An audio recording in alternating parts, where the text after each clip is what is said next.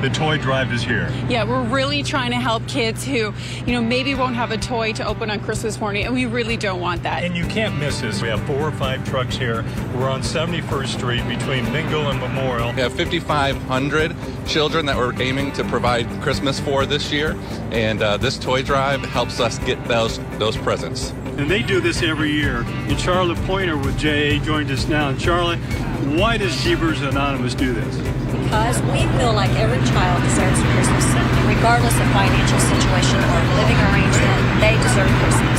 So we try to do our best to get the toys they want and bring them every year. Thank you very much. Thank you. Yeah. We appreciate y'all doing this for our community. Because of their donations, we're going to be able to give so many toys back to the community, and so that some kids can have a really great Christmas. Come on by, give. That's what the holiday season is all about, and News Channel 8 is proud to be a part of that.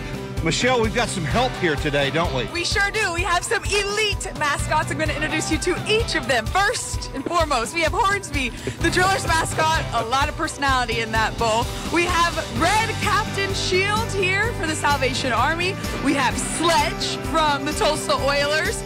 Maddie the Mattress, because we are at Mattress Firm. And last but certainly not least, we have Eli the Eagle from Oral Roberts. Now what you can do is you can come by and donate a toy to the Salvation Army in honor of each of your favorite mascots. And I have the president of the Green Country Mustang Club who's with us today. You got some gorgeous cars. Why is this mission of getting toys to kids here in Green Country important to you guys?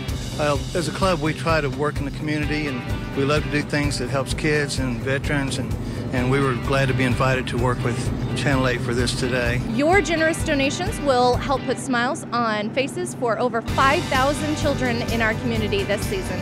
Merry Christmas.